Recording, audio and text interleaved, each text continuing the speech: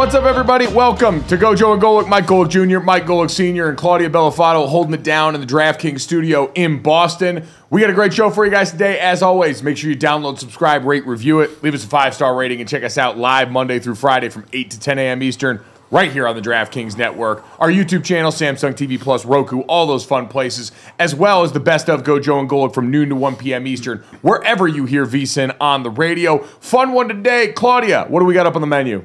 Yeah, GoJo, and everything's real today. No more April Fools, including the fact that the Sixers are getting some much-needed help, possibly starting tonight. Embiid back. Keith Pompey of the Philly Inquirer will join us to talk about that possibility against the Thunder. Rocking the Mollette UFL center, Alex Mollette, on his viral touchdown, and it's Wilder Tuesday. Charlotte Wilder will join us in hour 2. But, of course, I'm sure you all know where we're going to start. Caitlin Clark, baby. She got it done. They're headed to the Final Four. A great game, as we all expected, with the win over LSU. 41 points, though, 12 assists, 7 rebounds. What can this girl not do? And when the press asked Kim Mulkey about how to even approach playing a player like this, here's what she had to say. Well, there's not a whole lot of strategy. You got to guard her. Nobody else seems to be able to guard her. We didn't even guard her last year when we beat them. She's just a generational player, and she just makes everybody around her better. That's what the great ones do. I think they had a kid that scored 21 and 18. She had 12 assists. Caitlin Clark's not going to beat you by herself.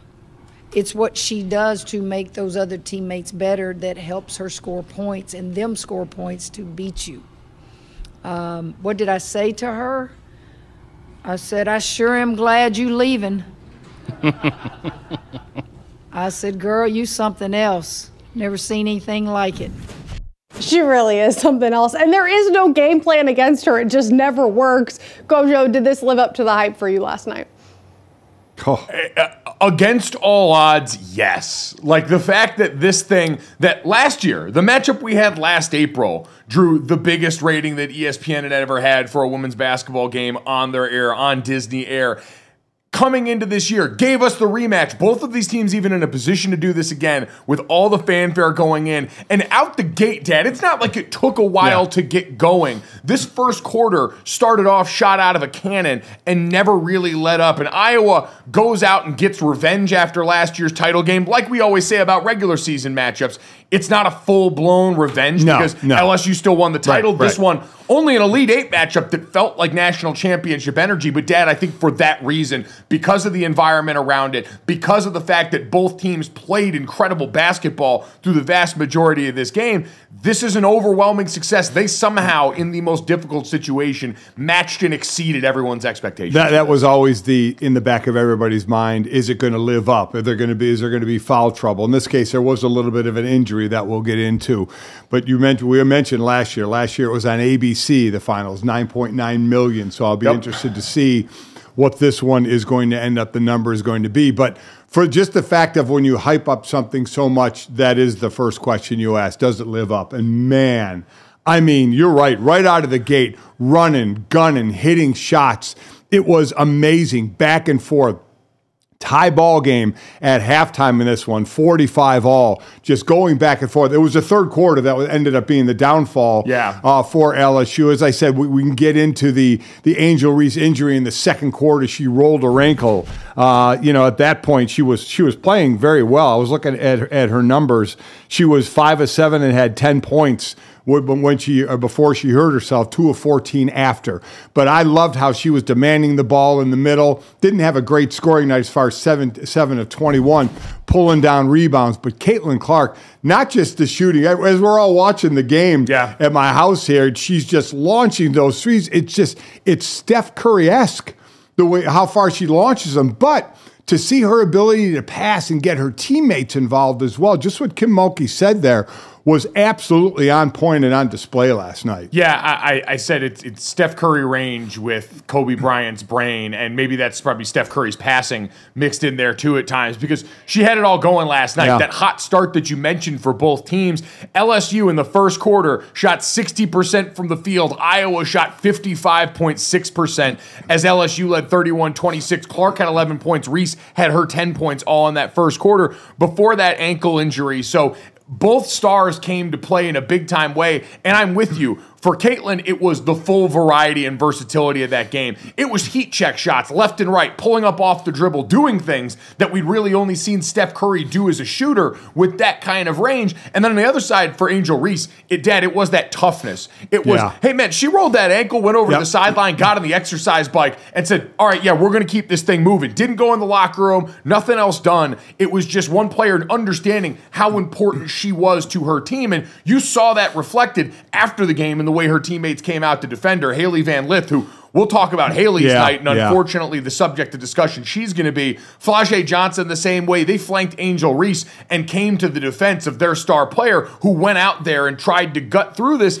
in a game that, like you said, coming out of that halftime locker room, it was just too much Caitlin Clark. And Dad, I think in a day and age, I saw it tweeted, someone saying, hey, Kevin Durant, this is what we had wanted. While I don't think that's necessarily fair, this is the kind of sports story that a lot of people look at and go, all right, she got beat badly by this LSU team in the championship last year, came back with a bunch of new faces on this Iowa roster, but got in the lab and worked to go and try and get over the hump against that very same team. And the fact that it worked out that way, we wish it had been the Final Four or a title, but the fact that it worked out that way at all and went through it is sports movie stuff. Yeah. That really is. It really is. You know, and we talked about the threes and all, but some of those 12 assists were amazing as well when you thought she was going to hoist it, and she ended up passing to a teammate. And it was the third quarter. As we said, 45 all at halftime, 24-13 in the third quarter for Iowa. So they took that 11-point lead going into the fourth quarter. Now, LSU did score, I think, the first 5 points of the fourth quarter. So it was a 6-point game early in the fourth quarter, but they couldn't get any closer. Iowa just kept them at bay, kept knocking, wouldn't let them get any closer.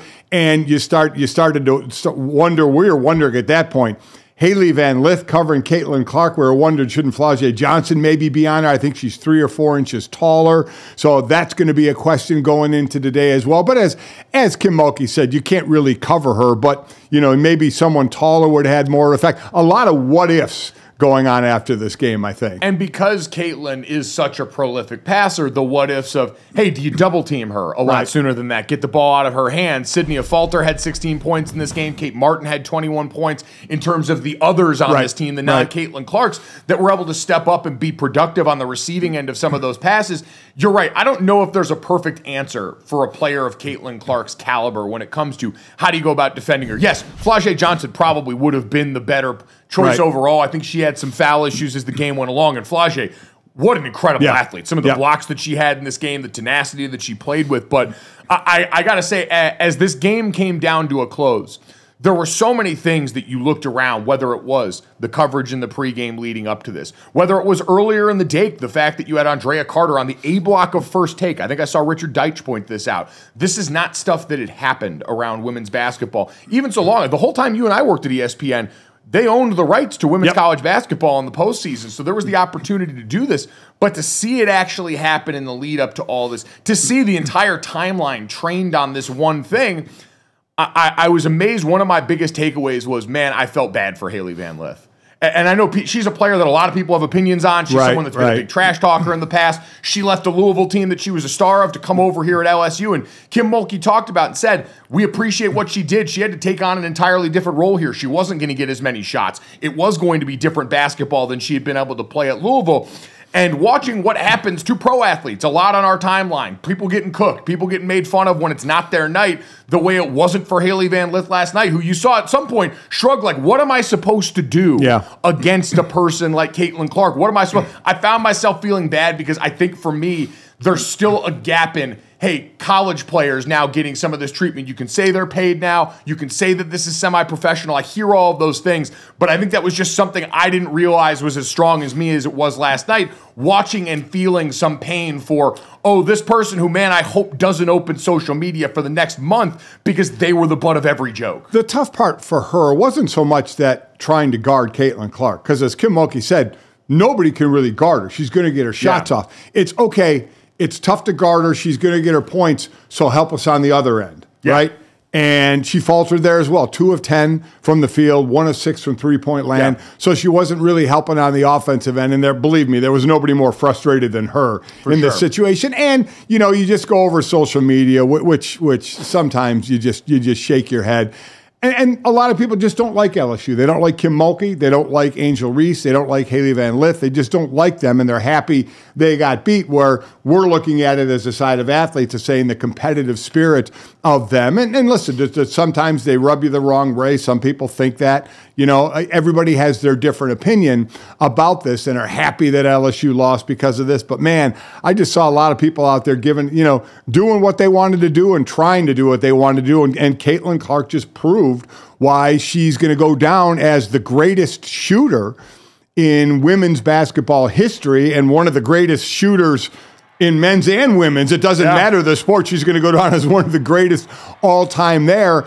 And she came up big when she had to. Bottom line. She absolutely did. We can talk more about, I think, some of that emotional reaction. Charlotte Wilder, our good buddy, is going to join us in the second hour here. I know she's fired up to talk about this, and I think would be really good on that. You mentioned more of Caitlin Clark's record. She also became the all-time, in the game last night, she became the Division I career three-point record holder, the career NCAA tournament three-point field goal record holder, and the career tournament assists record holder, all in the game last night. So this was par for the course with what we'd seen with the traveling Caitlin Clark show this season. It is part of what's made her box office television and delivered once again last night. There's a difference between being a great player and then a great player that always delivers when the lights are the brightest, and that was certainly it. And Claudia, it made the task for Paige Bueckers, UConn, Juju Watkins, and USC pretty monumental to follow that one up after last night, but they sure tried their damnedest. Yeah, and we're lucky too because we just get another good matchup, like you mentioned, with Paige Bueckers. I'm looking at the odds right now at DK. I was only a 2.5 point favorite. I know that UConn's going to be a tough test, but as somebody who made money on Iowa last night, I'd consider that. Let's talk about what this matchup's going to look like, though, because, yes, UConn did take down USC. Bueckers, 28 points, 10 rebounds, 6 assists, 3 steals, 2 blocks. So this is going to be another big one. 80-73 win. This now, UConn, for the first time in NCAA history, 2 schools with NC State and UConn have both the men's and women's team in the Final Four. So that brings us to the Cash It or Trash It segment, guys.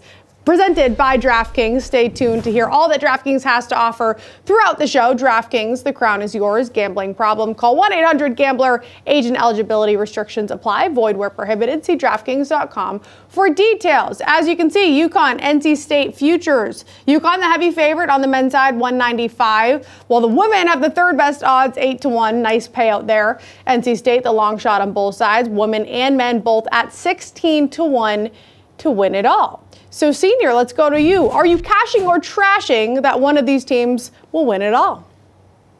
I'm going to trash that. I'm certainly going to trash it on the women's side. South Carolina or North Carolina State is playing. I mean, on the men's side. No, the women's side. I'm sorry. North Carolina State is playing South Carolina. Yes. So I'm not great. And the other side, if there is a chance of at least moving on to the finals, let alone cutting down the net, North Carolina State against Purdue on the men's side is a matchup we're looking for, especially the big guys, Edey and Burns in that. But then they still have to probably go through UConn on the men's side to win it. So I'm trashing that one. It's been a great story for both these teams, especially on the men's side as an 11 seed, making it to the Final Four, and Burns being the big story there, as we're going to get into as far as not only basketball talk, but NFL talk. But yeah, Mike, I'm trashing that one. I don't think either one's cutting down the nets. Well, if we're cashing or trashing that one of these teams will be cutting down the nets from any of these two here, I'll cash UConn men. I'll cash that in a heartbeat. UConn men are going to win this entire thing. I think. I mean, and being on this, they're obviously the best odds to do so. They're the current favorite. They walked into this thing as the #1 overall seed. So it's the lowest hanging fruit. But yeah, of the 4 teams here between UConn men, women, NC State men and women, I'm taking the UConn men to win it all, no doubt. And that I'm definitely doing, yes. Was I reading the cash it or trash it wrong? It could have been. Reading comprehension's not strong. You just got your coffee. Any of these teams to win it all, but it was. Okay, UConn men. When Claudia starts doing the betting stuff, it kind of goes over my head sometimes. Senior. I'm not going to lie. I mean, were you not listening? Were you reading something else? Were you distracted here? You've been reaching for your coffee already all morning. You ran over at the start of the show to get it. Did you say something? You finally got me a second microphone today. Things are really looking up. I did. I'm too busy trying to help the show to have to answer these difficult questions that Claudia is asking me. Okay? I'm sorry. I'll make it more clear next time. Sorry, Senior. I appreciate that. Apology not accepted. No, I'm not going to let you attack Claudia again. You bullied her yesterday. I'm coming to defense. We stick up to bullies like you. I don't think bullying. I say spirited conversation that we were having as a back and forth. I want to have a spirited conversation. I want to have a spirited conversation about what we saw from UConn and Paige Bueckers last night, because I will say this, as a Notre Dame fan all season, our rallying cry, especially down the home stretch in the ACC tournament and into the NCAA tournament, was, well, look at how many players had been injured for Notre Dame. You essentially had a 6-person rotation, and it was pointed out in the broadcast some last night, UConn had more people in sweats on the bench than they did in player uniforms on the bench. They had 6 players out for the season due to injuries. They had about a 7-person rotation last night. And it didn't matter. And it goes back, Janae was on the show with us yesterday and said Paige Bueckers might be the most efficient player in the country. And the stat line Claudia read absolutely embodies that. She's someone that was whatever that team needed, whenever that team needed it. Well, like we talk about in a lot of things in this kind of microwave society, what have you done for me lately? And Paige Bueckers, after a National Player of the Year as a freshman, she was on pace to be one of the greats, of the many greats that we've already seen Gino Auriemma have at UConn, and she was going to be right there. And then the injuries, the ACL that knocked her down, and the rise of others, especially a Caitlin Clark, but then Angel Reese and this group of freshmen this year, she kind of got put to the side a little bit. And Gino said last week, tried to tell everybody, listen, I think I have the best player in the country on our team, and she's showing that. And now, what a matchup! A former National Player of the Year going against, Caitlin Clark, who's going to be the National Player of the Year, in this matchup. Another phenomenal matchup. This last night was a great matchup because it was the championship game from last year, but this matchup could be just as good. And Gino Auriemma even said, I wouldn't have been shocked if our players ran out of gas. And they didn't. This was another game. Both games were tied at halftime. Yeah. This one was tied 33-all at halftime. So this was another really, really good game, and UConn just went ahead. Juju Watkins, the phenomenal freshman, she really emotional after this one. Yep. Really emotional.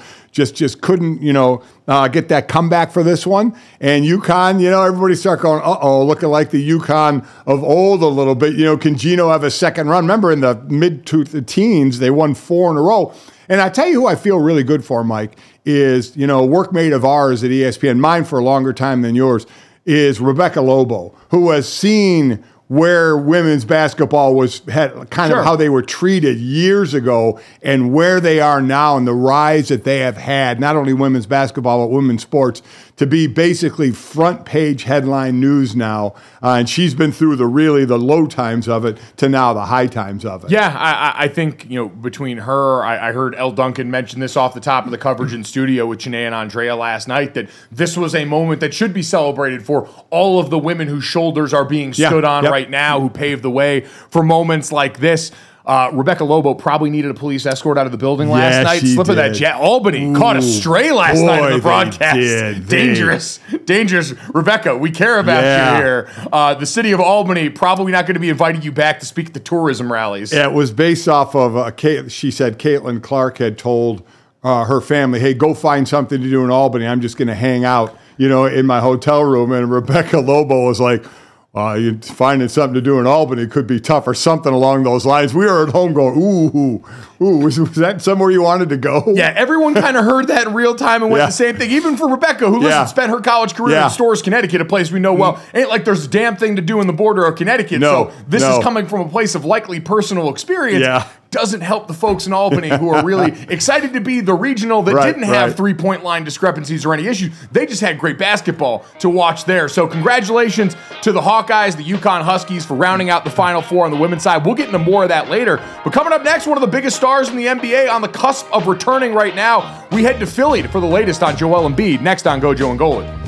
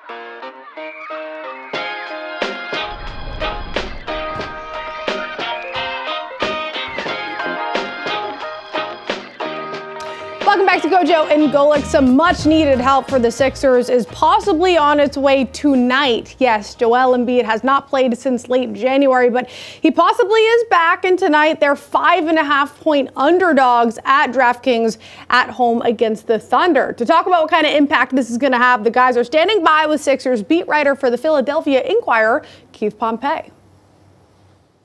Yeah, Keith, we're excited to have you on this morning. Obviously, Philadelphia fans have been getting antsy for a while, hoping for this return. I know as of yesterday in the 1:30 report, it doesn't look like Joel Embiid is going to play, was listed as out then. But can you take us through Joel Embiid and the latest on his progress that has the Sixers believing he can be back sooner than later? Yeah, the thing about it is Joel Embiid went on a road trip to Cleveland and Toronto this past weekend. And, you know, he practiced with the team. From what I was told, before the Cleveland game at shoot-around, there was a portion of the shoot-around where they went over a game plan with Joel Embiid for OKC. And then on Saturday's practice in Toronto, they did the same exact thing with Joel Embiid. They worked on some things for him, you know, a return to play type of session. So that's where a lot of the optimism has come from. And then not only that, the 76ers put out a video that has since been deleted that I haven't seen anymore, that of Joel Embiid working out, and he was giving the guys guarding him the business. So everyone in Philadelphia is excited and hyped up about this game because of that. But as of this morning at 7:30, he's still listed as out for the game. So we have 7 games left in the regular season as Philadelphia sits in the A slot, could possibly move up to 7. A long shot, I think, to get to 6. 2.5 out of that with, like I said, 8 to go. It could happen. Do you think, I'll ask it this way, what's the percentage you think that Embiid will not play the rest of the season? I'll say probably 10% that he will not play the rest of this season. I feel like, he already said that he was going to come back. Now, again, Mike, I do believe that it could be one of those things where if Joel Embiid comes back and he plays and he's not playing up to the level that he's used to playing at, or if he feels a little bit of, pain or anything in that knee, that he may decide to shut it down. But in regards to coming back, I do believe that he will come back and play some games. Like I said, 90% that I think that he will come back. But I guess it's a wait and see on how he performs and how his knee feels to determine if he's going to remain with the team and continue to play through the rest of the season. Let's assume everything goes well and he is feeling good. What is this 76ers team capable of then as we turn the calendar to the postseason based on the development of the rest of this roster, Tyrese Maxey, and the crew that had to go to work without Joel for so long? That's a great question. And I do believe even if Joel comes back, the Sixers are not going to obtain their goal. Like, this was supposed to be the year that they finally broke through and made it to the Eastern Conference Finals. I don't see that happening. I think they'll have a tough time getting out of the first round because when you look at Joel Embiid, not only has Joel Embiid been injured, there's been other guys. Their best 2 perimeter defenders are out, DeAnthony Melton and Robert Covington. And not only that, they lost a lot of toughness at the trade deadline.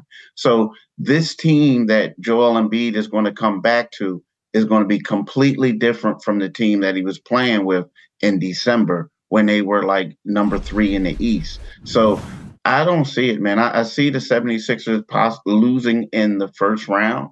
If they get out of the first round, I think that will be a major feat for this team. But I see them losing in the first round if Joel comes back. They'll win a play-in game, but I see them losing in the first round. You mentioned the injuries and where they were before this injury. They were in 3rd, one of the top teams in the East, as Boston was still kind of running away with things. So, and you mentioned the other injuries as well. But the main thing is Joel Embiid and his injuries even going forward. So I think we all agree they're really not going to make a dent this year in the playoffs. What's the future for this team? Harden leaves. You wondered who was going to step up. Tyrese Maxey has been phenomenal. But what does this team need to actually get to those Eastern Conference Finals and try to get to the NBA Finals? It's funny. Several years ago, back in 2017, 2018, they kept saying we're going to be star hunting. But right about now, they got to go star hunting again. The funny thing is, not funny, but, they were talking about saving up a lot of money for free agency. And the one name that keeps coming up is Paul George, is a guy who they're very much interested in signing in free agency, and they're monitoring that situation in LA with the Clippers to see how that goes. Now, the problem is, to me, if Paul George is not available and he re-signs with the Clippers, then who else do you have? So while everything sounds great to say, yes, we have cap space, we're going to go out and get people. But if you can't get the person you got, are you just going to overpay? Or what else are you going to do? Are you going to push it back? So to me, it's kind of like Paul George a bust at this particular time and then see what else you have. But, that's a gamble, I feel like. I really do. I feel like it's a gamble. They may have to decide to bring Tobias Harris back, a couple other guys back. But, I just feel like the Sixers things aren't as rosy as everyone wants it to make it out to seem. Now, they will get Tyrese Maxey back. He'll get paid, Joel Embiid. But outside of that, it's not as rosy, I think, as everybody thinks if they don't get Paul George. Yeah, Keith, I guess the big underlying question with that is how much longer do you think Philadelphia can rely on Joel Embiid as the core of this roster the way that he has so far, especially considering the mounting number of lower body injuries we've seen for a guy his size?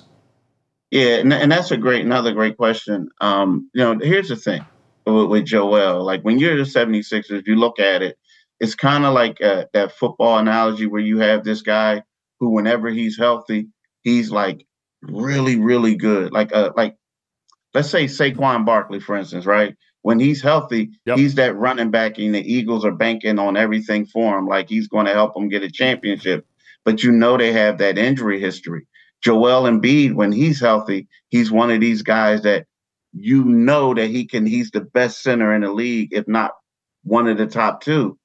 But if you trade him, you're not going to get a lot of value.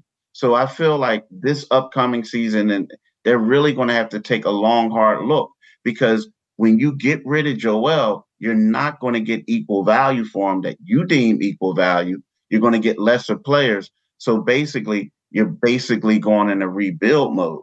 But to me, y'all, I think the major question is, when does Joel Embiid say, you know what? I've been sitting around waiting for you guys to get me some complimentary players that we can win a chip with.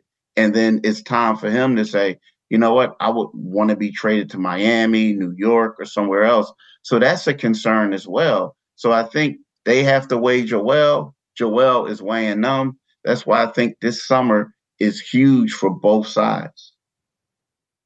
A lot on the line, no doubt, for the 76ers as they brace for the return of Joel Embiid. But beyond that, as we've said, a lot of to be determined. Follow him on Twitter at Pompey on Sixers and check him out. Doing a great job covering the team for the Philadelphia Inquirer. Keith, we appreciate the time this morning, man. Thank you. Hey, thanks for having me, fellas. Thanks, Keith. Appreciate it. It gets to be interesting. I agree with what we discussed, the timeline of how long Joel Embiid is going to be there. Right. Again, he said maybe you're looking for a Paul George. Paul George is 33. Player to try and get that championship now, right? Because you don't know how much longer you have with Embiid, whether you can't find someone to build around him, or does he say, I'm going to go to a team that's a little closer to a title? And he brought up the Miami Heat. I mean, remember Jimmy Butler, who was there inside the Heat, the 76ers building, and then was jettisoned in exchange for others. And ever since then, there's been this looming feeling of what if and what could have been that now maybe could linger and could affect the late portions of Joel Embiid's time in Philly, where he has been one of the preeminent Philadelphia athletes, has understood that city, has known what that fan base loves out of a player. We talked about Jason Kelce in that way, but Joel Embiid, outside of the championship, has embodied so many of those same things that Jason helped represent for that city. So again, still out for tonight, but we will wait and see. Coming up next, some tough news for the Kansas City Chiefs as they march forward into their offseason. We'll get to that next here on GoJo and Golic.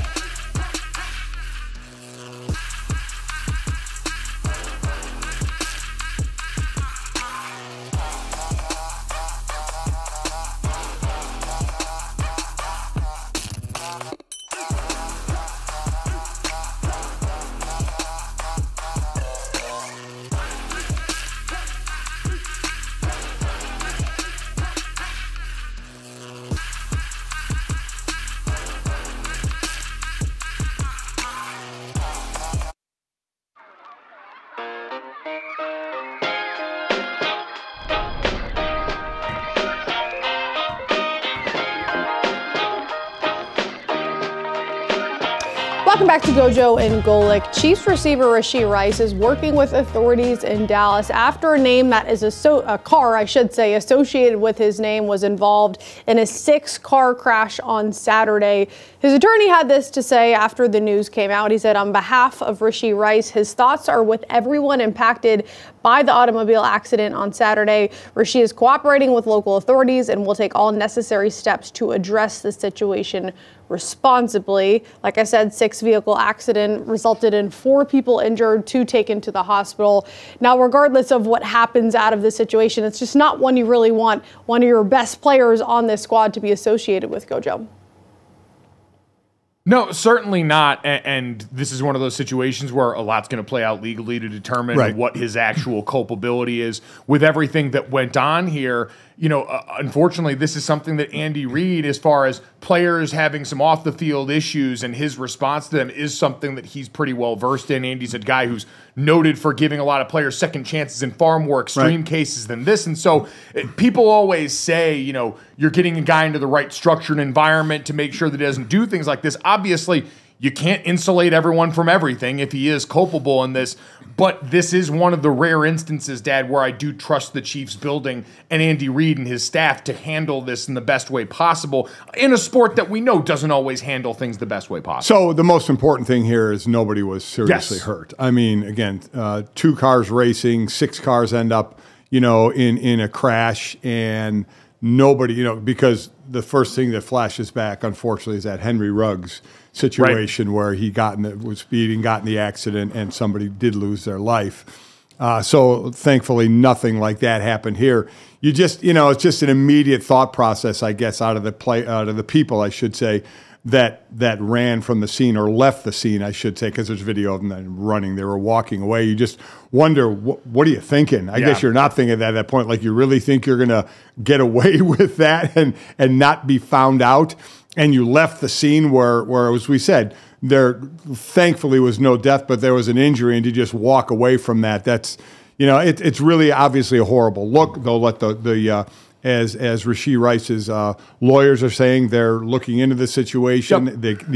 At this point, the Chiefs are saying, you know, we're still waiting to get their president, Mark Donovan, said in all these situations, you have to wait until you have all the facts. And frankly, we don't have all the facts at this point. So they're waiting on that. But the legal process will take over here, and then we'll see what the Chiefs do. But again, the biggest thing to me is thankfully nobody was seriously injured. Yeah, exactly. Like you said, I mean, you mentioned what happened with Henry Ruggs. I think of what's gone on at the University of Georgia, all the instances of late-night racing there that unfortunately 2 years ago cost a member of that staff and one of the teammates there at Georgia their lives. And so we know how much worse this can be. And so while this is still not an ideal situation, like you said, we avoided the worst possible result of this. And so now we wait for more of that information to come up here, more of what it's going to do, maybe affecting Rashee Rice's future with the team or not. A lot of that is a wait-and-see mode that we're in right now with this for the NFL.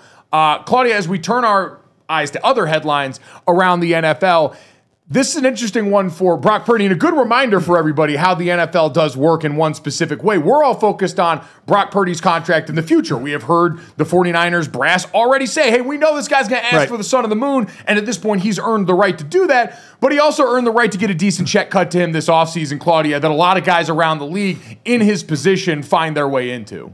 Yeah, if you play well, you'll get paid. Sometimes it, you know, changes on when, but Brock Purdy's going to get paid now instead of his next contract. And this is because the NFL decided to do additional $393.8 million in performance-based pay for the 2023 season. So this is based on playing time and salary levels of players, with the intent to give additional money to players who performed beyond their contracts, which I think Mr. Relevant has done. For Purdy, that resulted in an additional paycheck of $739 million, which comes out to 75.1% $1,000 of the $985,000 base salary he made. That'd be a lot of money.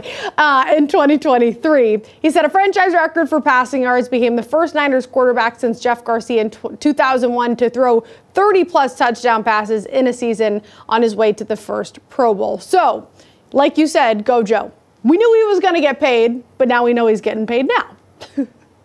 So, Mike, explain this a little more. He was 24th on this list of compensated money going out, and he was the last pick of the draft, started every game, and was 24th on this list. So I think there are some people that really don't understand this part of the compensation. Yeah, player performance, it's interesting. I remember when Saquon Barkley and the running backs were having their issues with compensation, issues with contracts. One of the things I thought of was the player performance bonus, as a way to kind of create a situation for running backs where it's, all right, if you meet certain thresholds based on playing time in your deal, based on what you're paid, maybe you hit escalators there. Because that's essentially what this is an escalator in the contract for every player that makes below a certain salary but plays above a certain number of snaps. Basically, to simplify the formula, it's based on how much money you earned the year prior and how many snaps you end up playing in that season. Basically for guys that outperform their contract. Right. A lot of this happens. I had buddies of mine that were undrafted free agents that all of a sudden a guy gets hurt in week 3 and you start the games the rest of the year. Well,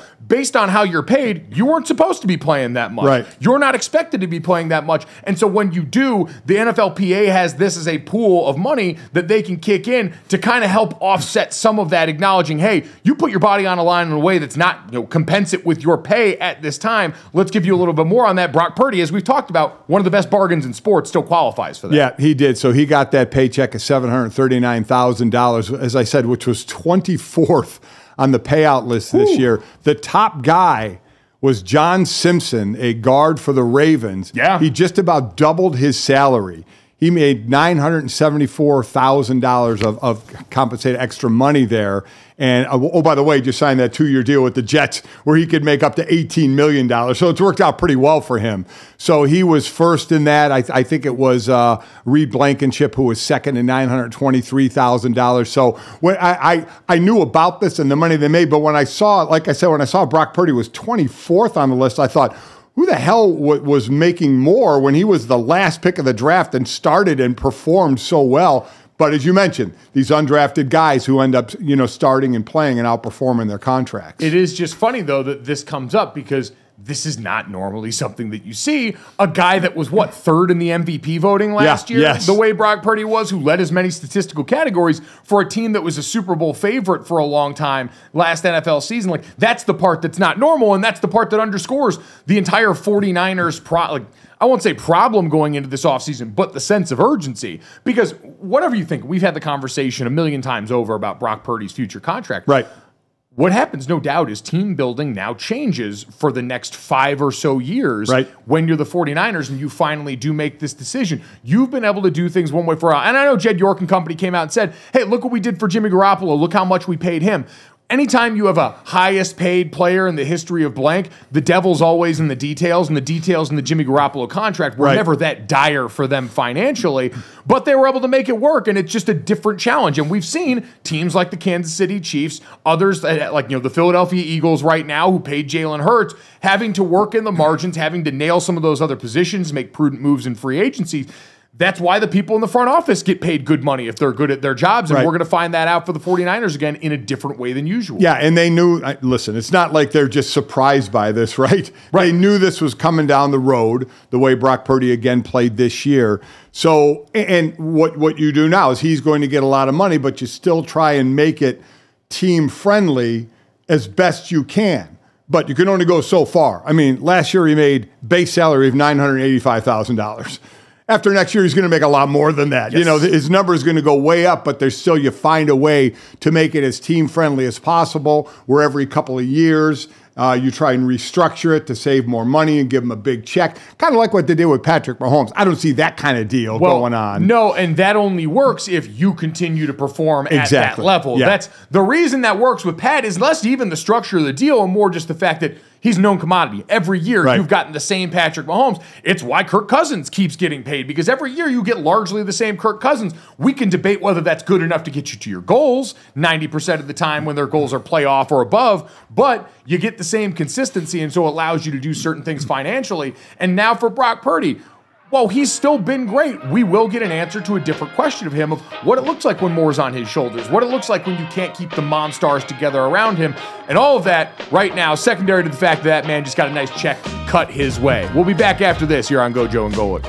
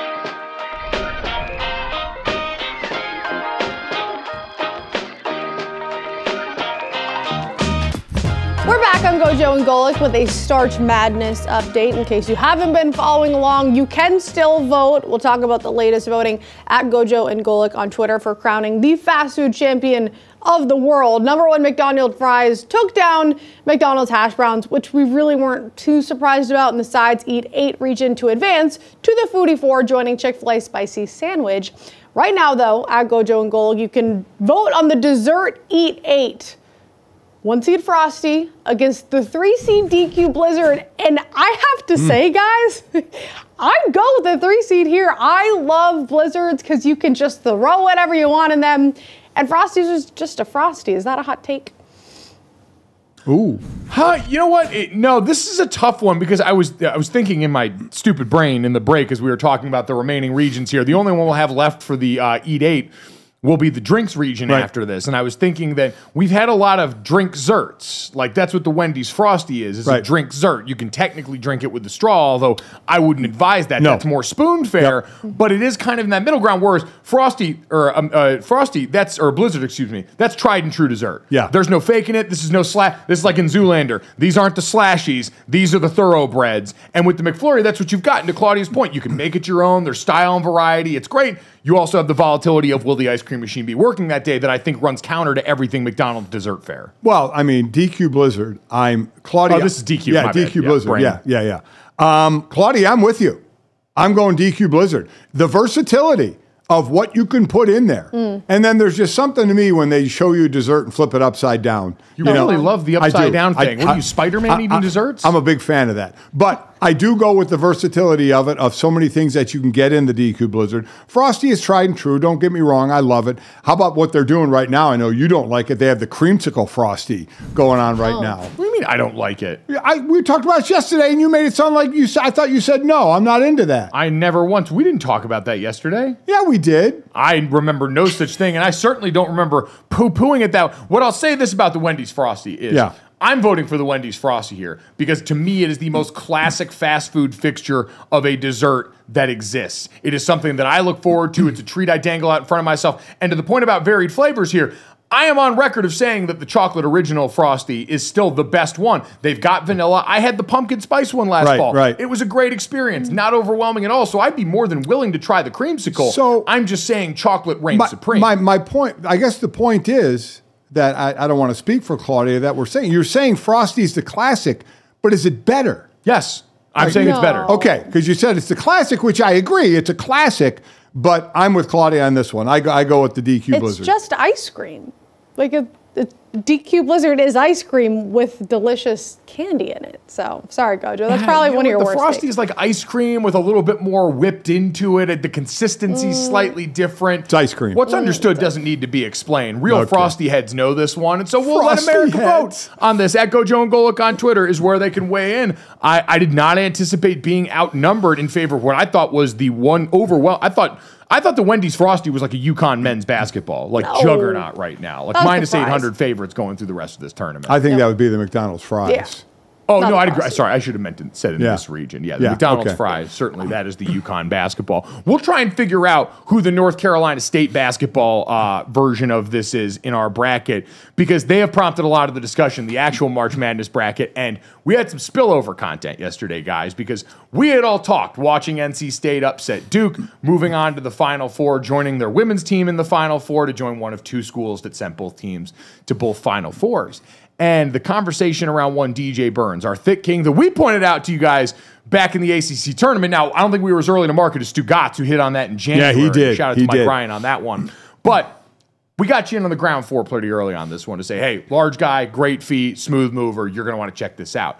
The rest of the world agreed coming off the Elite Eight and saw the feet, saw the size, and saw, especially for those of us that come from football backgrounds, a future NFL offensive lineman potentially. And Peter Schrager over at Good Morning Football tweeted out yesterday that he spoke and texted to multiple scouts and GMs about NC State big man DJ Burns as an NFL tackle prospect over the last 24 hours. He's listed at 6'9", which means he's probably 6'7", which is a fair point. Yep. Basketball players often overlist that. A-plus footwork, would get a big turnout and potentially money if he participated in the pro day or workout after the Final Four when NC State tournament fixture would be done. Jim Nagy, the director of the Reese's Senior Bowl, said the same thing. He got texts from GMs, assistant GMs, and college directors within an hour of posting about DJ on Friday night. So, Dad, I think this is interesting, and I've seen some pushback from people who say, hey, you can make a lot of money playing basketball over in Europe, if not the NBA, without having to put your body on the line near as much. Certainly the transition from basketball player to tight end, a lot more accessible than to offensive tackle, which is an entirely different world. But I think it's fun that this is getting a little bit more exploration after the conversation we had. I agree. I'm not sure of this. Like you said, we have seen the college basketball players go to tight end because you can vary in weight a little more. You can be in the 230s to the 260s, or 270s as a tight end. O-line, I mean, is he truly 275? Is he bigger than 275? Right. The one thing I'll say is I don't know if he's big enough to be an O-lineman. And I also heard our buddy Kyle Long say that he thinks because DJ Burns plays with kind of an edge to him that he should go on the D-line. He's saying players that have that edge are mostly on the defensive line. Don't get me wrong. There are some offensive players, and God knows I played against a few, who play with the defensive lineman mentality and try to kill you every single play.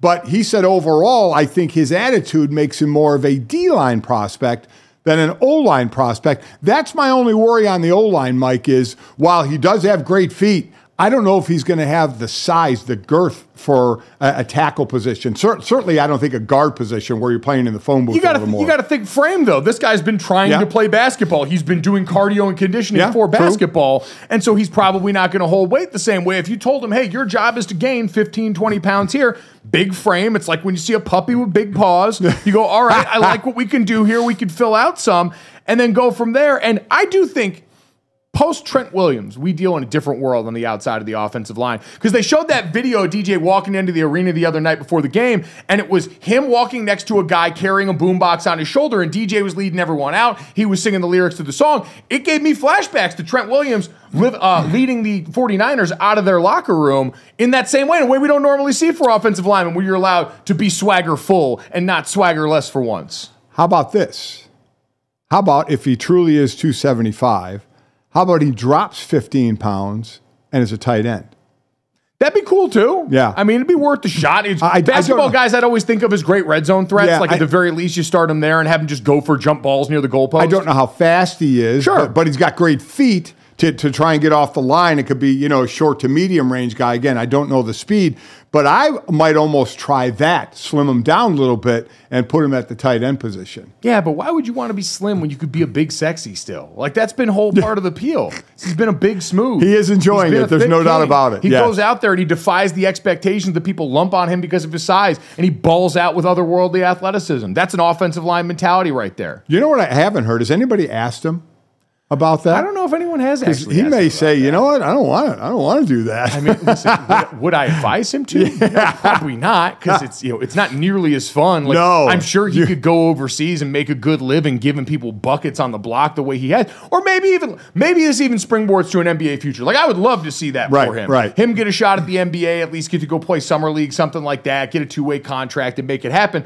I know right now that's not really the way that he's thought of as a prospect, but things could change. He's had a hell of a tournament run. Maybe this opens some people's eyes. He has. So maybe does he try that? Because if you bring him, try and have him play football, like you do have the practice squad, so you can take some time to try and build the player that you want to build. It's not like, okay, what do you got? Oh, it's not working. You're gone. Yeah. You can develop them. Yeah, he seems like the kind of guy you might want to stash on a P squad there and really start to develop there. I mean, hell, you get him in a building like Philadelphia. We'll talk about the Eagles' future as we go along here this spring and what might be coming up in the draft for them. What have they done as well as anybody in football is take incredible athletes on the perimeter? I think Jordan Mailata coming over from the world of rugby, bring him in there and now turn him into a guy that got a big second contract playing tackle in the NFL. So if anyone's capable of doing it, Jeff Stoutland and the Philadelphia Eagles would be the place to go. But this is like when, skill players come on the market and we're like, oh, they'd fit well in Kansas City. We're like, well, yeah, of course. Yeah, of course they will. Everybody fits well in Kansas City. Let's see how Burns does against Edie first. Let's enjoy that one. But you know what? I appreciate Peter Schrager and company doing the Lord's work and getting out in front of this journalistic process. Speaking of journalists, coming up next, we'll visit with one of our favorites in our buddy Charlotte Wilder as we reflect back on one of the biggest nights in women's basketball history next.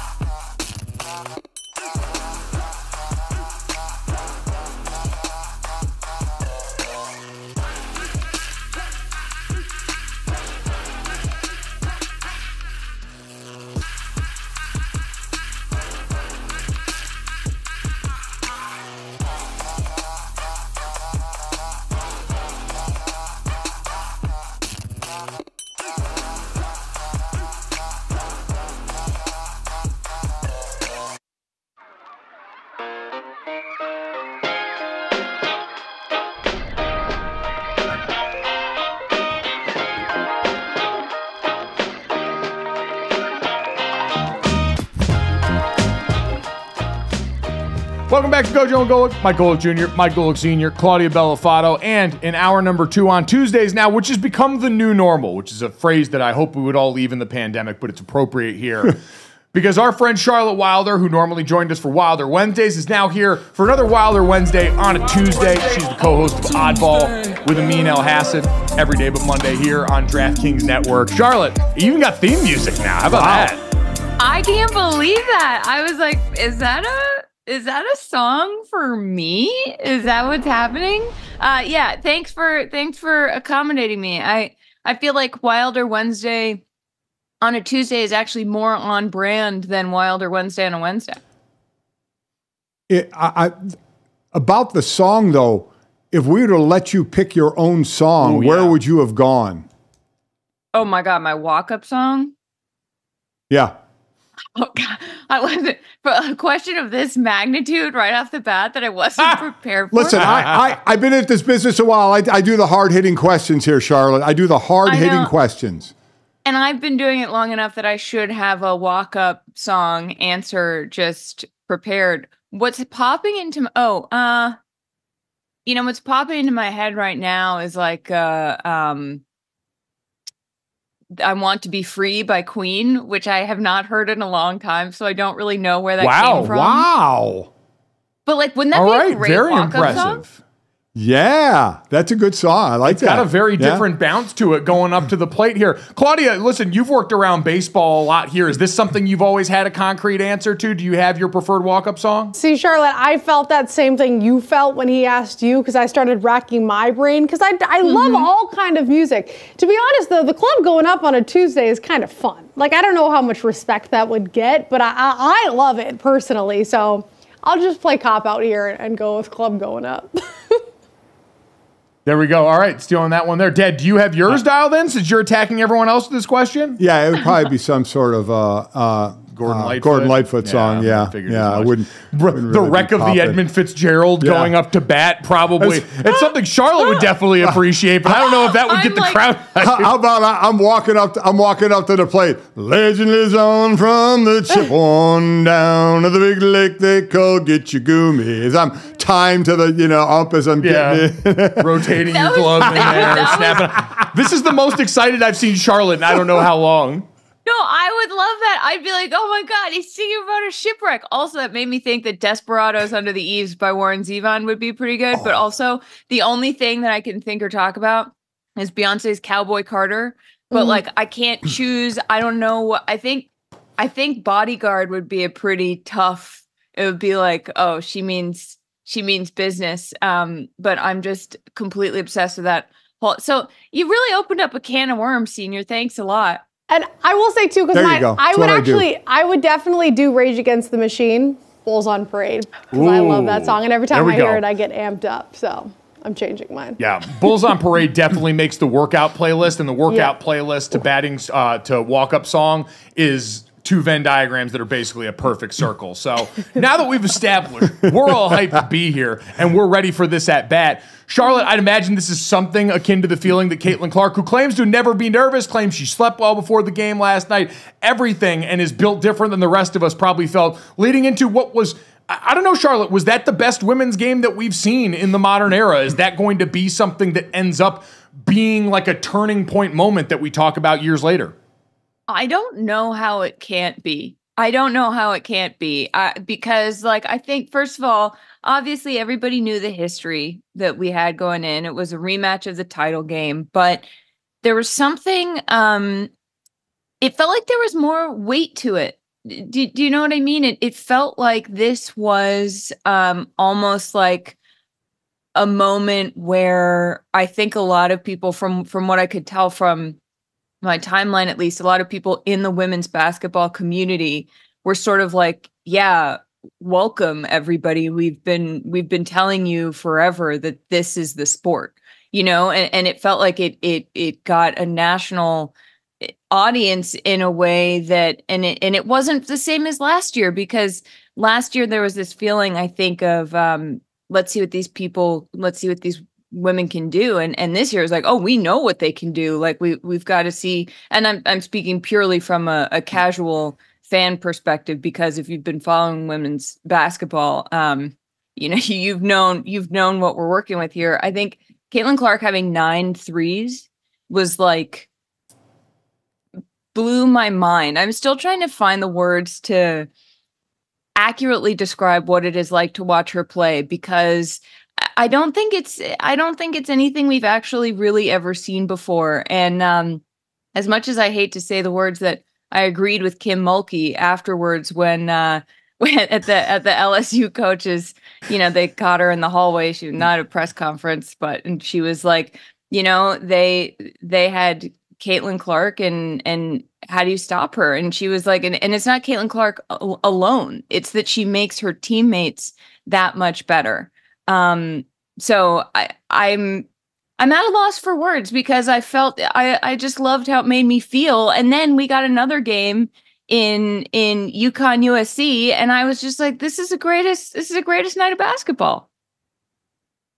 Yeah, it was. And we're still waiting for the numbers on the Iowa LSU game. Remember last year in the finals, it was on ABC and it had 9.9 million. I'm kind of looking to see when the numbers are going to come out from the game last night.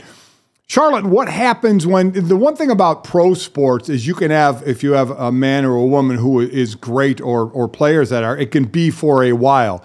It's limited in college, and we're going to lose Caitlin Clark. We don't know about Angel Reese yet. She hasn't made her decision on whether she's leaving. We do have a freshman class, a few there coming up that are big time, but does the game sustain or can go even higher when you're losing someone where, while the focus has been on women's sports so much now, a lot of it has been Caitlin Clark, who is, 2 games away from being done, 1 game away possibly, but 2 at the most, of being done in college. Yeah, I think that I'm not quite as concerned about Caitlin Clark leaving. I think her going to the WNBA is just going to be great for the NBA. I don't think it's necessarily going to be detrimental for the college game. Like, obviously she was a huge draw, but I think 4 years is a lot longer than I think people realize. Like, 4 years is longer than a lot of professional players are on a professional team now, if you think about it. There is a consistency there, and they come back, and I've been watching a fair amount of women's college basketball this season, and throughout the season, if I'm watching different teams or different games, I'm like, oh yeah, like, she's still there. Hasn't she been in college for 7 years? And it's like, no, she's actually only been in college for 3 years, like a normal person, and she'll be back for another. I think the fact that Paige Bueckers is coming back, I think that if Angel Reese comes back, but like Flau'jae Johnson is a sophomore. Yep. She's a sophomore. And I heard that and I was like, I knew that cognitively, but I didn't feel, I was like, she's got to be at least a junior based on how she's playing and leading this team. And then it's like, no, actually she won a national championship as a freshman. So I think that the game is in very good hands, and I can't wait for these final 4 games. I think it's an interesting thing, Dad. Caitlin Clark is sort of a microcosm of what we've seen happen in women's basketball on the large scale, because I did the double take last night as they were getting ready for the Paige Bueckers-led UConn game against USC in the late window, where they went back and showed the run of 4 straight national championships that UConn had. My young life was UConn while we lived in Connecticut, winning rampantly in a way that, people disingenuously outside the sport would say, is this good for women's basketball? And what it's helped beget you on the other side is a sport full of people who raised their game and their investment in the sport to go and match that and now put it in a position where we've got a lot of these teams that are competitive. We've got South Carolina that's built this new juggernaut down in the South versus what we had in the Northeast for so long. And so now you had that. With Caitlin Clark, it's the same thing, where you've got this great player who does it with such a style and who has done it in such a way and so public facing that we've already seen this group of freshmen show up on the scene, drawing in star power. And Charlotte, it comes at a time where, because you've gotten, this is the one thing we've talked about a lot in the tournament, you've got so many of these athletes in national ads now. So many of these players have become marketable stars early in their college career. And couple that with the fact that they're so giving of their personality. Flau'jae Johnson's a great example of that. Is we get to know them now a lot more than we used to in college sports, where this, Charlotte, whether it's football, basketball, or anything else, it used to be the coaches. We get to know them, and the players were ancillary. The players in helmet sports were difficult. The players in basketball still existed under these figurehead coaches. Now it's the players front and center, both as commodities that brands can certainly use, but also people that we just get to see more often and know better because of that I think helps build as many of the next Caitlin Clarks as much as the skill on the court. Totally. I was thinking about that last night. I think especially with LSU, who has so many players who are doing other things in addition to playing basketball. I think Flaugier is obviously the best example. She's signed to Rock Nation. She's a rapper. I think that the fact that I was really happy that they made it so far and that they're so good this year, because I think it's very easy for people acting in bad faith and detractors to be like, oh, well, see, they're doing so much else. That's why they're not as good this year. And it's like, no, they're doing a lot else and they're really, really good. And it shows that there is this possibility to be a full person, a multidimensional athlete who is also a student, who is also an artist, who is also just the fullness of their humanity being on display, which it was just beautiful. I loved it. We got both sides of that coin because Holly Rowe did a great job storytelling that during the game. They put Flaugier's schedule up there for everyone to see. This is how much work this person is putting into every part of her life in order to be this good. Kim Mulkey has lauded Flaugier with praise about the way she's elevated her game over the last year, where she's also had more off-the-court opportunities than ever before. So there's been that positive side of you've seen these young business people sprout into basically professional athletes in the way they've got to manage their time. We also saw the other side of that, though. Angel Reese was very candid after the game about how difficult the last year has been for her. She said, I have had death threats. I have been sexualized. I have been ridiculed publicly in a way that I've had to try and put on a brave face for in front of my teammates, but has absolutely made the last year pretty miserable for me. And I know a lot of people are going to do the thing where they say, well, because Angel Reese is someone that wants to talk her talk, it's the double-edged sword of all of that. But I do think we're also now getting to a generation of athletes that's more inclined to let us know, hey, this all hurts a little bit. And the way that we've all covered athletes for a long time, Dad, the way you were an athlete for a long time,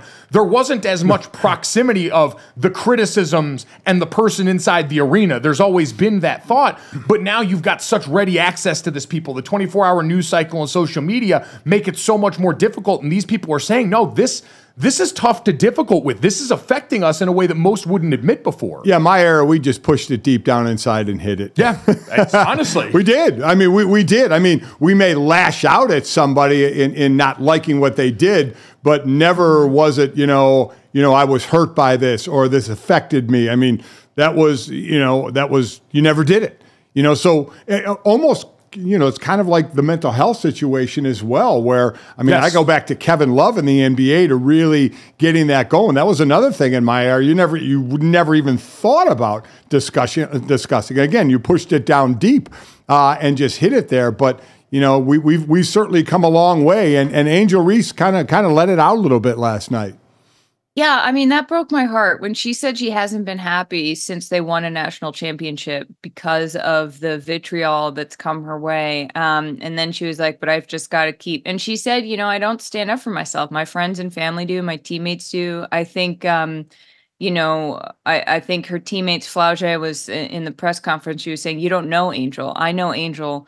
Angel makes all of us better. Angel is the reason that I'm better. I think Haley Van Lith before the game who said, as a white woman in this sport, I see what happens to my Black teammates and I need to speak up about it. And then Angel Reese is there saying, like, I don't, basically saying like it wouldn't do much good for her to constantly be commenting on it. But the fact that she did at the end of the season and that she said, this is, I just hope that the little girls watching me, who basically the people who are here for me, just keep watching me do this. And I think that's what I was going to say, Mike. I'm really glad you brought that up, because I think with getting to know these players, with the proximity to these players, with access to them, especially immediately, you can send them a DM for a lot, like you can reach a lot of these people much more directly than you realize. It's not going to a social media manager a lot. It's going to them. And it is not the player's fault I want to say, that they are more accessible. It is everybody else's job not to sink to that horrendous level that is clearly affecting them. But I will say the players are making themselves more accessible, and the blowback you get is not the players' fault, but the players are putting themselves out there more. And I think they also need, you can tell me if you agree or not, they should understand what's coming their way, because what happens when a college kicker misses a field goal? There are death threats. I mean, there are a lot of complete idiots out there. So I think you also need to be self-aware that all this is coming at you, right? And you shouldn't be. It doesn't mean it doesn't hurt. It doesn't mean it's right by any stretch of the imaginations. But there are way more wacko idiots out there on social media because they can hide behind the keyboard who are going to come after you. It'd be nice if it was a situation where this would prompt self-reflection amongst those people, amongst the media and how people cover all these things, the people cover the way that Angel Reese has been talked about. All those things would better serve the sports ecosystem, but dealing in reality, you're probably right, Dad, in that stuff is not going to change. And it's still, I think, for a lot of these players who are juggling more than ever, Charlotte, and who have all this going on and who are growing up with social media as a part of their lives, which means they're going to exist there, but learning how to deal with this part of their lives on there as they become young people. Because again, even for professional athletes, you're talking about people in their early 20s when they're handed the keys to a lot of this. Now we're talking about people in their late teens to early 20s at an even more critical part in their development, having all of this stuff seep in and internalize in a way that can be really damaging if you're not careful. Yeah, and I think, yes, you could say that the athletes have made themselves more available. You could say that they are more out there, they're more accessible, but also I feel like that is a system that is much bigger than they are, and that they are trying to make money in a way that they have not been able to, that can change their lives, that can change their families' lives. So they almost, if they want the reward that is possible from this sport now, they have to put themselves out there. Their face is what earns that the return on that investment. And I think that we all are in an ecosystem now that is much more intertwined in terms of accessibility. So yes, that unfortunately they will have to figure out how to manage the mental health aspects. But I think that, you know, my sitting here as a white woman and saying, you know, this has got to be hard, like Black women and that LSU team in particular, as they've talked about it, have to deal with this on a completely different level that I can't even imagine. And so that's where the systems of this country come into play too, in a way that really, watching that press conference, I was just like, it was pretty gutting, I think. So let me end on this one, at least for this section of it. People are starting to wonder about keeping score, and I wonder where you sit on this. And really would have to do with Caitlin Clark, because her game, the first game against Holy Cross, set a non-Final Four viewership record, only to be beaten by her second game when they beat West Virginia. And the last year's title game grabbed 9.9 rating. The men, UConn against San Diego State, grabbed a 14.7. There are people out there wondering, will the women's championship game outrate the men's championship game this year? And you'd have to say it would have to be with Caitlin Clark, because she's the draw. Yeah, and there's part of me that thinks at this point that doesn't really matter. No, I agree. I agree. I understand the point you're making, that people are going to do this. This is what we do, especially in the media, to kind of show how far it's come, and we've used that in the women's game. But Charlotte, I think at this point it's become so big in its own right now. We've already established. I mean, last night, Charlotte, the feeling you talked about in my mind was the feeling that comes, and this is someone that's sat at a lot of blackjack tables, when you put all your chips in and you make that bet on this is going to be the one and it hits, there's nothing like it. And last night what we got was everyone put their chips to the center of the table and said, Iowa versus LSU part 2, this is going to be the one. And it was. And watching that feeling of a bunch of young women who were ready for the stage and the opportunity. I always say luck is when preparation meets opportunity. Preparation met opportunity last night, and they all went out there and made their own luck, and now they have a chance to. Angel Reese, Caitlin Clark, these young women who have been giving of themselves, their personalities, and their game have a chance to affect future generations of the sport forever because of the platform that they just excelled on.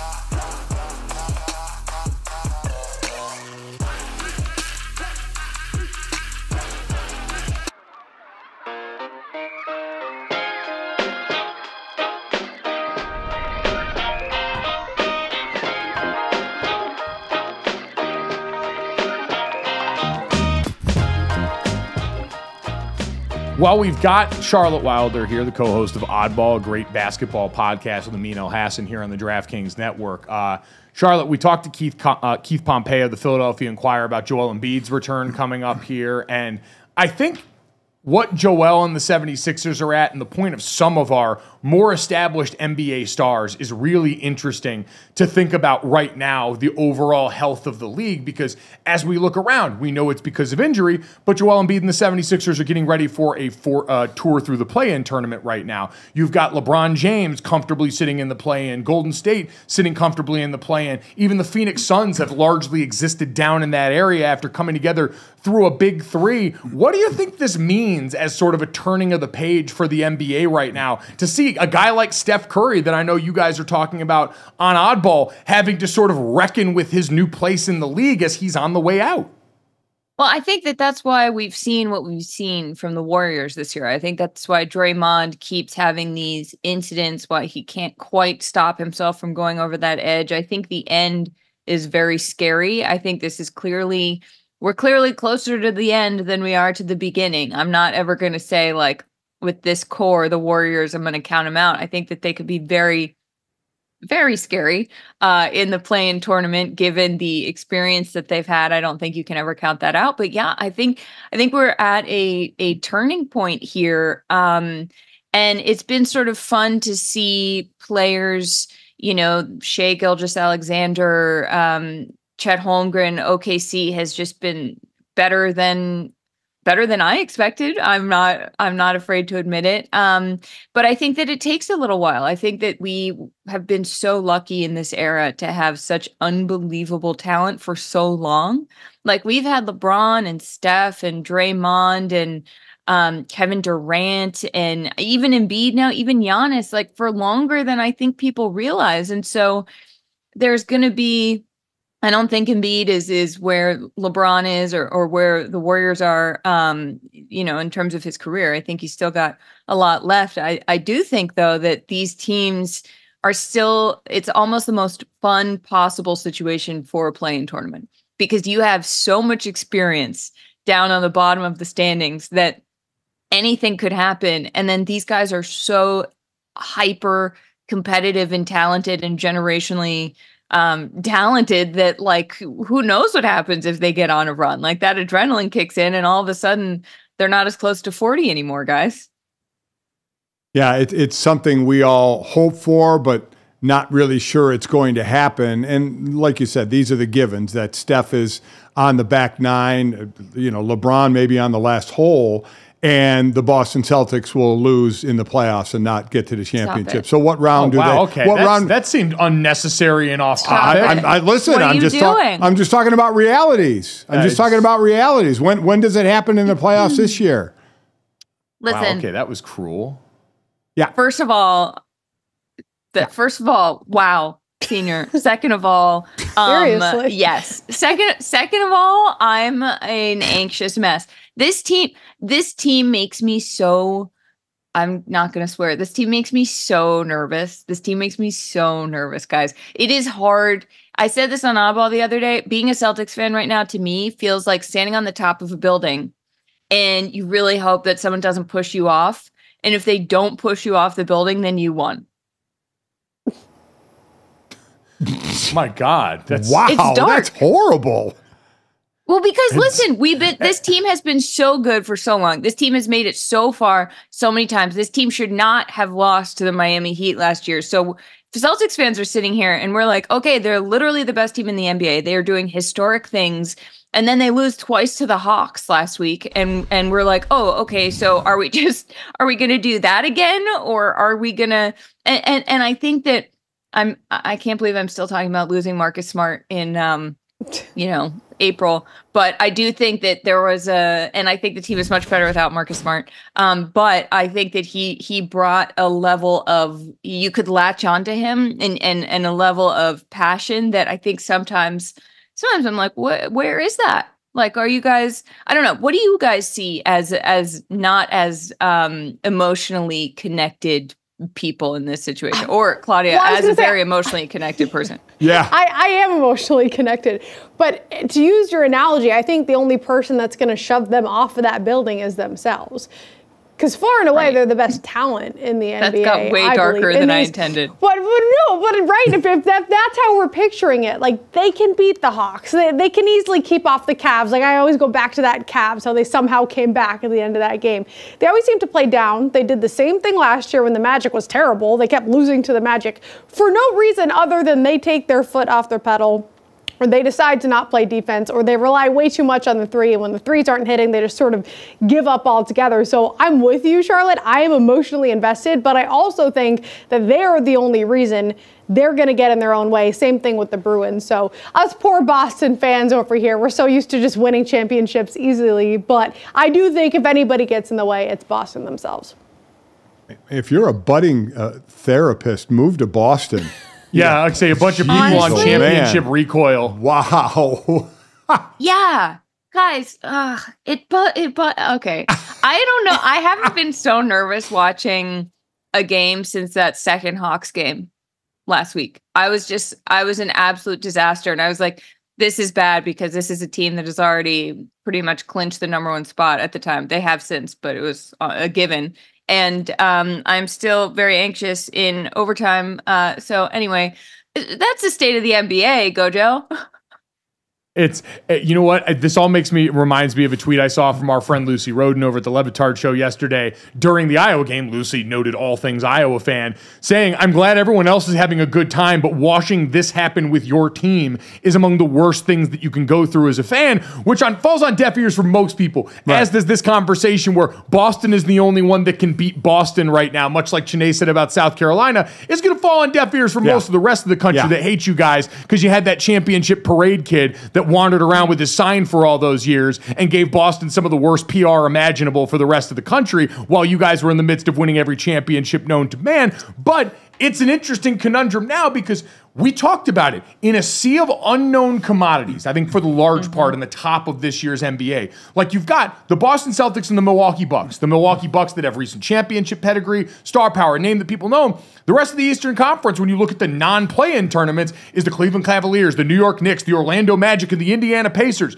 People we're still largely getting to know in their current forms. In the West, we've talked about it's Oklahoma City. It's a Denver Nuggets team that still, even with the recent championship, is a harder sell for a lot of people. The Timberwolves, the Clippers, on down the list. It all feels new and different. And then there's the Celtics, who have had the same core going back to when they took LeBron James to 7 games in the Eastern Conference Finals, way ahead of schedule. And now people have known them long enough to not only expect certain things from them on a positive side, but also on the negative side. And so they're one of the few teams that I think comes in on the top end of the NBA playoffs this year, Dad, with enough baggage for us to identify and go, well, we're going to wait for you to do your part right now. As I think for everybody else, teams like Boston, all those teams Charlotte mentioned in the play-in tournament, they, with their veteran stars, become a good measuring stick and a good brand builder for these other teams that are getting ready to play them in the postseason. We need sure commodities that we know what to expect from so that we can now gauge a lot of these teams that maybe have less capital in the postseason for us and they're trying to grow. I feel like Boston Celtic fans are high-end Jet fans. For Kansas. No. I'll walk with you on this. Hear me out. Like Kansas City, fans think, okay, how are we going to win this game? Jet fans, the glass is not half full, it's cracked and leaking. But Celtic fans, it's okay, we know we have a great team, but when we get to crunch time in the playoffs, it isn't, you tell me if I'm wrong, isn't it more, how are we going to lose this thing over how are we going to win this thing? Oh, wow. Oh, Cedar, you're really trying to fight today, aren't you? High-end Jets, listen, you're not wrong. It's a feeling of, I think the way I would describe it is instead of a feeling of euphoria, it's a feeling of relief when there is a victory. And I hope the euphoria comes if at the end of this, the Celtics are standing there holding the Lombardi trophy. I mean, the Larry O'Brien. This is what you've done to me. That'd be something. If they now pull off the Lombardi, you really have Charlotte thinking like a Jets fan. The Celtics could beat the Jets. Oh, embrace debate. Coming up on First Take, Celtics, Jets, 3-game series.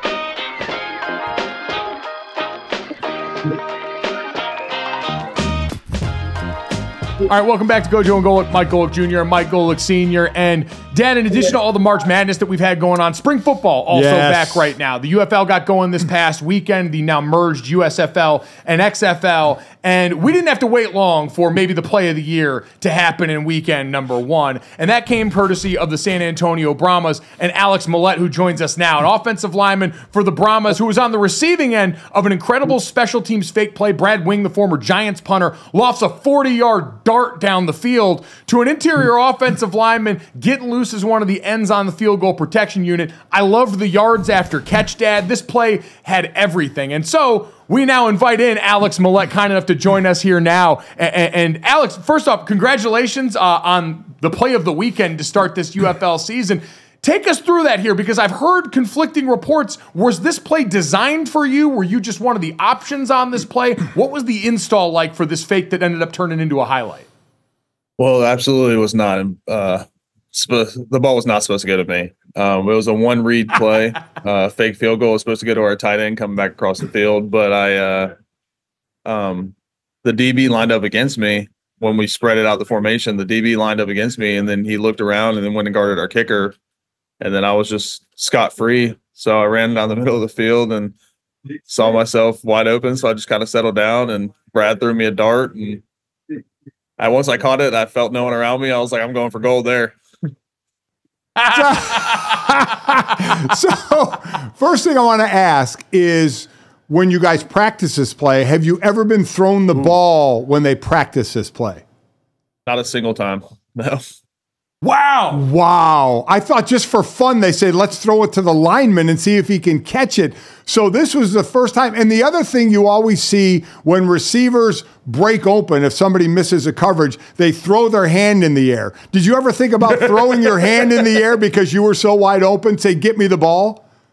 I thought about it, but I'm kind of a bigger target than usual. So I figured I didn't want to. Kind of wanted to hide in plain sight there, and so see, that's the offensive lineman mentality right now. The zig when everyone else would zag so there. Good. He knows he needs to make himself less seen, and now the play happens. So, in all seriousness, Alex, it was a ton of fun to watch. I'm a big fan of the Thicc Sixx. Anytime an offensive lineman gets loose in the end zone here, for you overall though, this attention now coming as you guys get started with this. You've got some experience before in spring football with the XFL. You're obviously a guy that had some background in the NFL too. What has this experience been like with this now newly formed league going into this year? Well, it was awesome to be a part of the XFL last year. But this league is kind of the same. There's, it's different, since they merged both leagues. Last year I thought the XFL, there was a lot of good talent where now it's even better because, we had 2 separate leagues with 16 teams and now you only have 8. So guys that were on teams last year weren't able to make the cut this year. So I think the competition level's bigger, and I think it provides us with a great opportunity to try and get back to the league, and I think it's a big deal for a lot of guys. Whether guys have first year out of college or like me second, so on, guys that are on the later half of their career just trying to get back on a team. I think there's a lot of opportunities in this league, and I think it's really well designed. So let people know how this works a bit. There are certainly some players who are playing knowing they aren't going to play in the NFL, and there's plenty of players like yourself that are looking to get there. You were in offseason with the Colts and with the Lions. So let people know how it works. While you're playing, do you or your agent hear from NFL teams that say, when this season is over, we want you? How does that process work to try and get to the NFL? Well, last season, my agent and my GM for my team were hearing from teams a lot. So that, constant contact with them, kind of like, you're a free agent, just saying when the season's over, trying to get signed to a team, trying to get tryouts, workouts and stuff like that. This year I haven't heard anything yet, but the season just started. So I'm sure, as the season goes along, teams will be calling about guys on my team, hopefully myself too. But yeah, I think there's just constant contact with that. Obviously we can't go anywhere during the season, but after the season, the goal is to have something set up or somewhere to go as soon as possible. I'm curious for you, the day-to-day. I played in what was the FXFL, a side league that tried to form back in 2014, and it was much smaller scale. We weren't very well funded. What's the experience like day-to-day for you guys? You've been around NFL buildings and in NFL locker rooms and seen the things afforded to you there. You played your college ball at Marshall, which obviously is established, but what's it been like in this new league as far as the day-to-day experience for you as a player with all the things that you need is around the football in terms of training staff and the weight room and all those other things and resources available to guys? I mean, obviously it's going to be different than the NFL. The NFL's a multi-billion-dollar business, but I'd say it's a little bit of a mixture between the NFL and college. You know, you have everything you need. You have the trainers, the support staff, everything you need. We have great coaches in place. Obviously, I get to play for a legend, 2 legends. I mean, that I directly, Coach Phillips, and then my O-line coach, Andre Gerard, who was a 5-time Pro Bowler. And but yeah, I think we have everything we need. I think we're really well taken care of, and I think this league has a huge chance to be the spring league that sticks around for a while, especially if we continue to put out great athletes. I completely agree with that and hope for that. I mean, it's the one pro sport we're talking about that doesn't really have that feeder system, that minor league, and hopefully this is it. And really, you know, it usually the things Dwayne Johnson, the Rock touches usually turns to gold. So hopefully that does work, as you were an all-XFL teamer last year. By the way, have you gotten a picture with him, or maybe he was in the workout room with your offensive lineman? Oh, yeah. Any of that go on? I have not gotten a picture with him yet, but you know, I'm still holding out for the rest of the season. Hopefully, he shows up at one of our games and I can get a picture with him, because you know I've been watching him since I was a kid on WWE and all the way to all the movies he's been in. So growing up as him being a star since I was a child, it'd be awesome to get a picture with him. Get to know him a little bit. Yeah, it's been cool to see him bring his background and all that star power to this league, and it's part of a reason, in addition to, like you said, the great athletes that are going out there and getting it done, the guys who will hopefully make their way back onto NFL rosters, and so you have these success stories to point to here. Alex, before we let you go, I guess the other question that's going to be on everyone's mind now is, are we drawing up more plays to get you the ball? Is this something where now you can go to Wade Phillips and say, all right, coach, listen, you've seen what you've got here under the hood as an athlete. Now what's next? You know, I hope that I get some more plays drawn up, but you know, as an offensive lineman, that's not something I'm going to hold out on, because as an O lineman, you don't really, I wasn't expecting to get the ball in the first place. So if it ever happens again, especially twice in one season, I'll be pumped about it, but I'm not expecting anything else after that. You know, that was probably the best thing that could have happened to me at that point. So I really do want to know, I heard what you said before about it, but when you caught the ball, it was the 15-yard line. When you turned around, in all seriousness, what was your initial thought when you were still 15 yards away from the end zone? Well, I kind of blacked out. I honestly thought I caught the ball on the 5-yard line, took 2 steps, and dove. I did not know I caught the ball on the 15-yard line, and I didn't know until they replayed it. We were at halftime walking out, and I was like, dang, I caught that ball on the 15-yard line. So it was, yeah, I had to watch it back to really remember what happened, in all honesty, because, and then obviously I didn't really know how to celebrate. My first reaction was just spike the ball. I think that was just the best thing I could have came up with. So, hey, you know what? Spike the ball and then go celebrate with your brothers, because when one offensive lineman scores, every offensive lineman scores. And so congratulations on making it to the promised land. Congrats on a great start to the UFL season here. And best of luck going forward. We're excited to watch you all guys and hope it all works out for the best for you. I appreciate it. And I hope I can count on y'all to be Brahmas fans now. Oh, yeah. Exactly. Like I said, I think we have to now officially take the Brahmas as our team. So, yes, we'll be Brahmas fans from here on out, and we'll be rooting out Alex Mollette and the rest of his teammates. Thanks, brother. Thanks, we Alex. appreciate it. Appreciate it, man. Y'all have a good one. All right, this is nice now. We had a team picked for us, and you're right. Yellow and black should work well for us. I think we can be Brahmas. He pulled the Will Ferrell. I blacked out.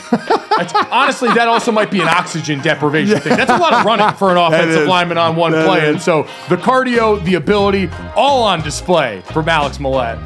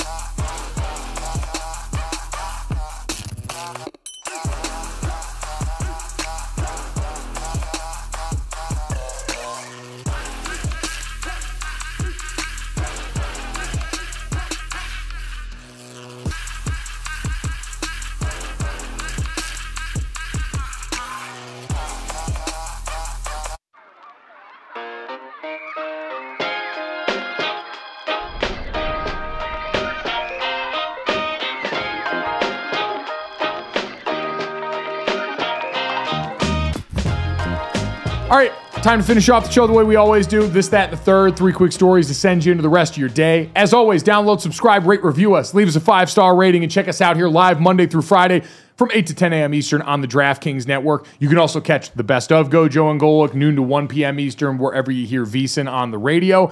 And if you missed any of the show today or our great guests, our thanks to Keith Pompey from the Philadelphia Inquirer stopping by to talk about Joel Embiid, Alex Mollette, star offensive lineman for the San Antonio Brahmas in the UFL, and of course our buddy Charlotte Wilder from Oddball with Amin El Hassan joining us all here today. You can catch that wherever you get your podcast or right here on YouTube as soon as we get done with the show. Guys, let's start with this. Yesterday sucked.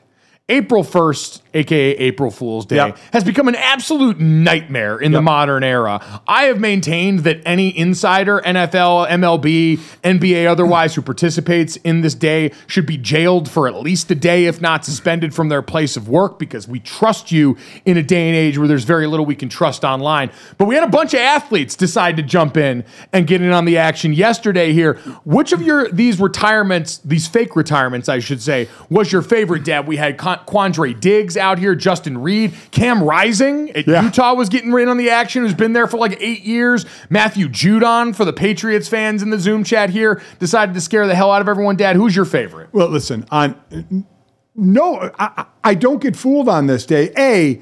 I don't really tweet. I just repost.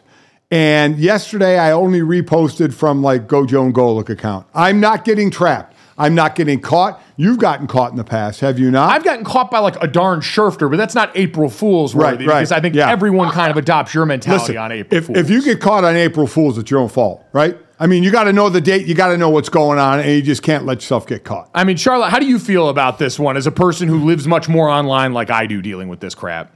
Well, I'm pretty gullible as it is, so April Fool's has like always been my nightmare. But I think that I don't believe anything on the internet anymore, so every day is kind of April Fool's. So I guess I've gotten much more cynical, you could say. But I don't think that doing fake retirement posts is good energy for players. I would not do this if I were them. I do not think I would not be playing with the forces that are greater than I am about how long I have left to play. I Matthew Judon's, when he said he was joining equestrian show jumping, I was like, okay, cute, funny. I wouldn't put that out into the universe, but go ahead. So maybe they're just a little less superstitious than I am. I was like, no, couldn't be me, guys. You know what they say, once it's in your mind. Yeah? I say you're manifesting some weird stuff. All of a sudden the team's like, oh, maybe he is thinking about it. Maybe you got to let the team know before you do something like this, right? So. Yeah. I mean, my God, imagine being a GM of one of these teams and you open up Twitter and all of a sudden see this guy that you probably just paid a boatload of money to all of a sudden wants to go ride horses for a living. There is a person that we all... Go ahead, Claudia. No, I was just going to say, I saw it because an NFL account retweeted it. So I actually thought the Judon thing was real because they just did, like the Patriots. It looked very legit. And then I saw the horse picture that he posted. So then I knew it was a joke, but it scared the crap out of me. The other one for the person that we all know, and actually my wife, Chris, your mom, actually thought this might be true. I mean, this was ABC 7 New York breaking. Stu Gatz is leaving the Dan Le Batard show at the end of the year to join the Fan Sports Radio in New York. By the way, that was not actually ABC 7 New York. It was an account that made that its handle for the day. Yeah, sorry. But that is incredibly believable considering how much Stu Gatz flirts with them and everybody else. That's Stu's dream. So, Yes. Stu Gatz probably opened up Twitter. He's like, finally? Yes. Okay. He was celebrating at home. Oh, my God. So, you monsters out there participating in April Fool's Day. Lay off. I'm glad this is in the rearview mirror. Claudia, let's get to that and something real that's actually happened and not any more of this Fantasyland stuff. Yes, baseball's back, which makes me very happy. We also got our first no-hitter of 2024, and it's a really interesting story because Ronel Blanco, I should say, entered the majors at 28 years old. He's now 30. Never pitched more than 6 innings, and he threw a no-no against the Blue Jays in just his 8th career start. He also just had a baby 5 days ago, which is great. So life is good for him. But to me, it's just so cool imagining how hard you've worked for this and you know how baseball works. Working up to the majors is brutal. So entering at 28 years old, at 30, 8th major league start, and he throws a no-no. Taking advantage of the opportunity. Within 5 days, you did something in your 8th start that's the second greatest thing in your life, right? Because you just had a baby. So that's got to be number one. He didn't have Well, I know. You know what I know. What do you think? I'm an idiot? I mean, I'm just saying, you're the one that usually always makes part of the duo that now have a child. You would imagine that would be number one, where normally, man, throwing a no-hitter, especially a guy with the least experience like that. I think of it, Charlotte, as he also did this sleep deprived, because there's no chance, even if his wife, who already, again, wife, or I should say spouse, significant other, whoever he had this child with here, they're probably doing the lion's share of the work in season already, especially being the person that just gave birth. But I'd have to imagine at some point, there's something that's going to affect your sleep cycle. The baby crying, maybe? Yeah. So, Charlotte, to me, this just ups the degree of difficulty. Yeah, I think, a lot of these people probably have help out the wazoo, hopefully, if you're making that much money and you need sleep that badly. And even that 5 days after, I think maybe this is his secret sauce. Maybe he didn't know that he just needs to, force himself to stay awake. And then, Claudia, maybe this is the start of like a bajillion no-hitters for this guy, because I'd love to see it for him. Then he'd make a lot more money. Exactly. And you know what? Listen, as the one thing I have learned with a brother and sister who now both have children of their own, diapers are expensive and they get used a lot. I did not realize how much kids poop. It's insane. Yeah. They're just always pooping. When you're, whatever you think you do the most in a day, these kids poop more than that. It's insane. And I'm not changing diapers. That's the one place Uncle Mike draws the line. What I will say is, you've been now at my house for 2 days. You poop more than a baby. I'll say that right now. Hey, you know what? No one has to help me, though. Like, I draw the line. I'm not. Someone asked me the other day. They did at one point, Mike. My sister, she's got a. They did at one point, and they will again. I wiped your butt. We're getting close to that with the big guy over here, where at some point we're going to have to take him out in the garden, just hose him off. Whoa! What is that? The people at the home will do that. I'm sure they'll do a great job. No, I'm living with somebody. Someone's taking care of me. Yeah, the people in the home are taking care of you. Mom will come stay with one of us. She can take care of herself, but we can't trust you like that. See? Can we move on? Yeah, you know what? Speaking of someone else who is deciding to head into retirement right now, and I don't know if he's moving into a home, Claudia, but Rajon Rondo has announced that he's at least not going to be playing professional basketball anymore. You guys get so graphic with that topic, always, no matter what. Yes, Rondo is retiring. Poop is graphic. He announced on Monday. After 16 NBA seasons, I always love watching him with the C's. He talked about this on an appearance of DKN's All the Smoke podcast. He said he is absolutely, quote, absolutely done playing in the NBA, citing his desire to spend time with his children. Everybody needs family time, especially after a career like Rondo had, guys. Yeah, an incredible career. It was great hearing him, I think recently referenced by LeBron James on that podcast with JJ Redick, talking about the smartest players he's ever been around here. And Charlotte, guy, certainly that means a lot to you and folks in the Boston area for what he helped give to that squad for so many years.